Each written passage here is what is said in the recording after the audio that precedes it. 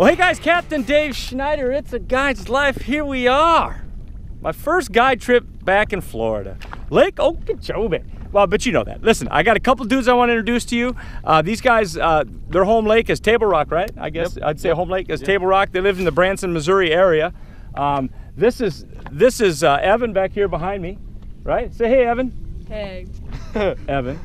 Say hey, Evan. Hey, Evan. Let's see if his older brother gets it. All right, say hey, Cole. Hey, Cole. See, I should have started with Cole. Yeah, you should. I'm just teasing you. That's a little thing I do on my vlog. You'll see that. You can see they've never seen my videos, right? Oh. You can see that, right? Sad. Anyway, listen, we're down here in Harney Pond. I tournament fished yesterday. Didn't show you a lot of video on that because, you know, quite frankly, 8 pounds is not all that exciting. But it didn't come without some excitement. And of course, I made fun of John Tavano all day long, so I'm gonna get you some of that video as well, hooked up to this.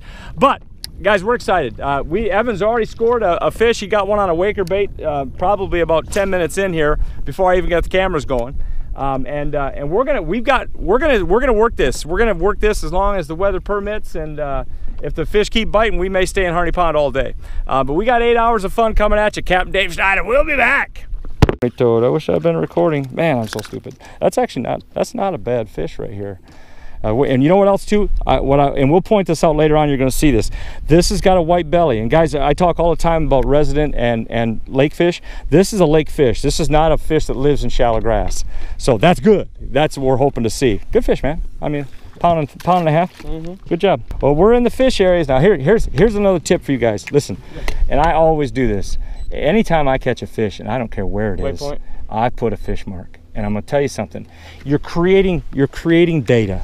You understand that? Yeah. You're creating something that later on you'll look back on and you'll see a pattern of where you're actually catching the fish. Okay. And what's neat about that is as you investigate areas, as you fish areas, and over and over again, you start to realize you're catching fish in the same areas. Mm-hmm, yeah. And then you start to realize, oh, there's just a little bit of change here. There's a little bit of this here, a little bit of that there, and that's why that's happening.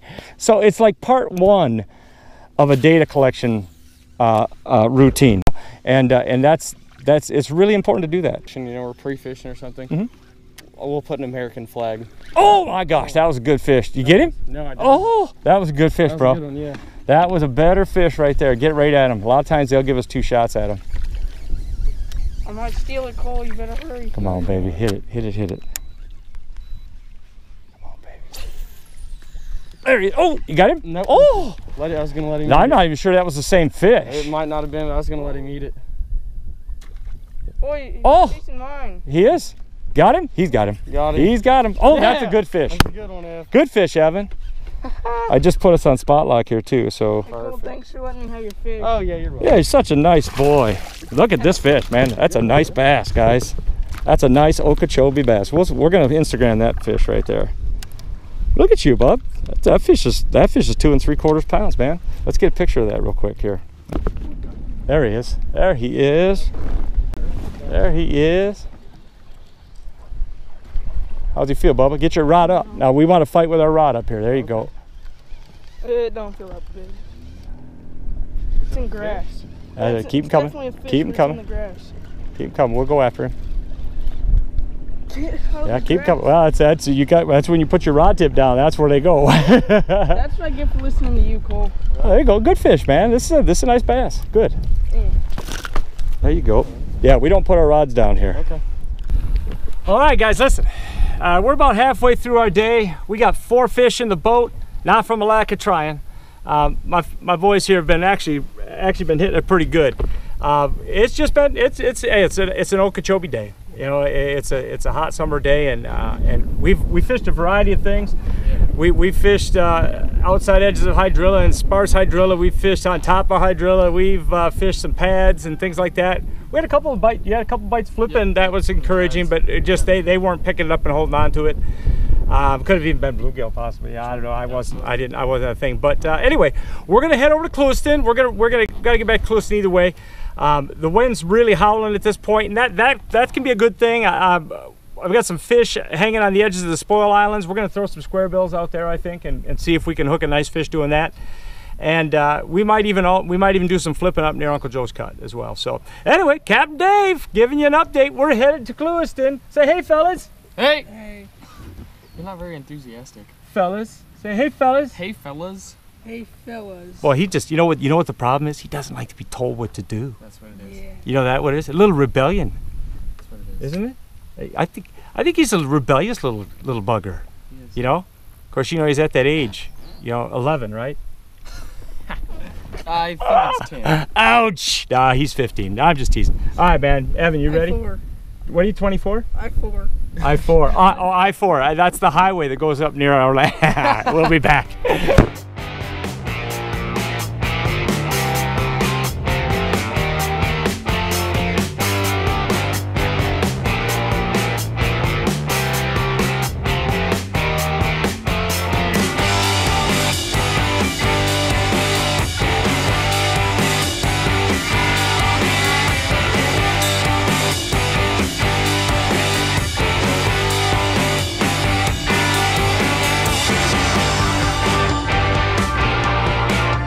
Hey guys, Captain Dave Schneider, It's a Guide's Life.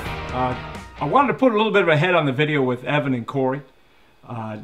We had a really good time. These two young men are outstanding fishermen, and they had a really good attitude. But you know, we only boated 4 bass. And you know, everybody that comes to Okeechobee has got a dream. They got the Okeechobee dream, and you know, it's kind of my job to kind of make that dream happen. Gosh dang it, man, it just doesn't always. But these two young men are just absolutely stand-up guys.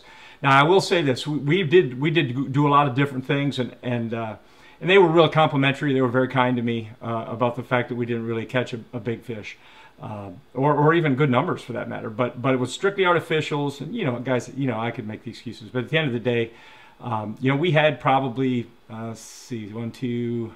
Well, we boated 4, 3, and 7. We probably had 17 bites all day. But you know, half of those bites were flipping and punching mats, which these two boys had never done. And what was really cool about it was you could I mean I could actually watch their progression in the pitching and the flipping, the pitching and the flipping, and I was really able to convey a lot of good and really good information to those fellas as they went through that process. And after about an hour and a half, I said to them, I said, guys, I can see the difference in your pitching and flipping right now, and how much better you're handling your equipment and you're understanding where the thing goes. And they got a bunch of bites.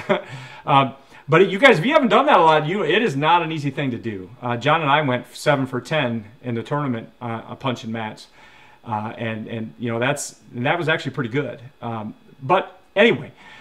One of the things that really stunned me was they didn't know what snelling was for flipping.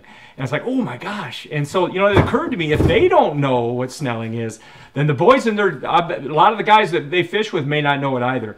And I thought, you know, I did a snell thing a long time ago, and it got a lot of hits. I'm going to do a real quick snell tying lesson right now. And I'll put it in the title as well. But I want you to see this one more time. For those of you who haven't seen it, I've got a lot more subscribers now than I did last time I did this. So I want you to see this. If you're not snelling during flipping, or if you're not snelling anytime you got a straight shank hooked, you're making a big mistake. So here we go. All right. I want you to. First of all, I've got my large. I've got a large straight shank trocar flipping hook. I've got an Eagle Claw 1 ounce weight. Now we were actually flipping. We were actually flipping with 2 1/4 ounce weights, but even then there were times when that wasn't enough. But anyway, fish don't care how big the weight is. The only thing that matters is that they see the bait, and so you got to use a big enough bait to get it in. But here's the deal. First of all, you always start your snell process, and I didn't show these last time, and I'm showing them this time. You got to have some kind of a weight stopper. These are called stop heads by Jethro Baits. I buy these at the marina. That's why I have them. That's why I use them. They are also, guys, they're also the right ones. And what I mean by that is there's several different kinds. These are the right kind of wire. They got nice big loops on top. They're easy to they're easy to feed your line through and pull on. And I also like that they're the same shape on both ends. I don't like the ones that are funneled on one end or whatever. These are the ones I like. So these are the ones I use. It's probably $15, $15 for this, but it's got a bunch of them in it, 90 of them in it. So you start, of course, you start with your stopper on here, and there we go. You slide your line through it. Grab a hole, if you've never done this before, and you just pull on the wire until it pulls the stopper on, just like that. And then you just move it up the line. Now, I painted this line with with some black paint because I wanted to be able to see the line really good while I do this, but it also makes it really hard to get the bobber stopper on there. There it is. Okay, here we go.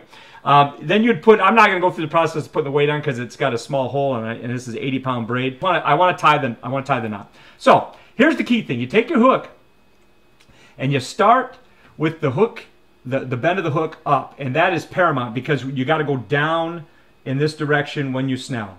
If you go the other way, it's going to work the wrong way. It's not going to work the way God intended, so to speak. It'll work just the opposite way. So you're going to punch it through here like this. I'm going to rotate it over. I'm going to pull the line. I'm going to pull a big stretch of line about like this. That's my working tag end here. I'm going to let it go, and I'm going to grab the hook right there, just like this. Pull this out here. Here's, again, there's my stopper here. I'm going to pull this out. And now I'm going to take it and pull the line this way. And by doing that, I'm creating a loop here. And I'm just going to start wrapping in front of the keeper. So there's 1, 2, 3, 4, 5, 6, 7. Standard 6 to 10 is what you want. I'm going to go 7 or 8 there. Now here's the key thing too. It doesn't matter which way I go here, whether I go this way or this way, it doesn't matter. So don't get hung up on that. Just push it through the loop and grab a hold of the line, which is what I've done here. Now you're going to just very slowly and very carefully, you're going to pull this thing down past the keeper. Once you've got it past the keeper and it's down in this area here, you're going to cinch this baby as tight as you can. Just like that. Now I'm going to pull once on this end here, and I'm going to pull it as hard as I can. I'm going to pull on both, just like that. I'll pull one more time to pull the whole rig up towards, you can see how it kind of seats right here towards the end of the eye of the hook. It's a welded hook eye. That's why choke carver hooks are so nice. The line's not coming out of it. And that is a snelled hook. Now, the reason that's so important, and I'm stupid because I should have put the weight on here, but the reason that's so important is when the weight pulls down on it, and you can still see it on my fingers. When the weight pulls down on it, it flips the hook up. All right, can you see that? I'm going to do it up here too. When the weight pulls down on it, guys, it flips the hook up. And that is why it's so important. And that's why you want to snell tie your hooks. It's going to punch this big hook into the roof of that fish's mouth. It just, by virtue of the fact that the way this is tied in here, it's going to kick the hook. And that kick in the hook is going to mean more hookups for you. It absolutely is legit. It's also a great knot because it doesn't wear on your line. It doesn't do any negative things to your line. It's 100% knot, 100% knot strength on your knot. It keeps your line at 100%. And that's it. That's the Snell, guys. I hope that helps. If you haven't seen this, if you're not using the Snell, you need to be. Captain Dave Schneider, It's a Guide's Life. Listen, I got a guide trip in the morning. We'll get out and hopefully we can beat the rain and get out there and catch some bass tomorrow. Thanks for watching this.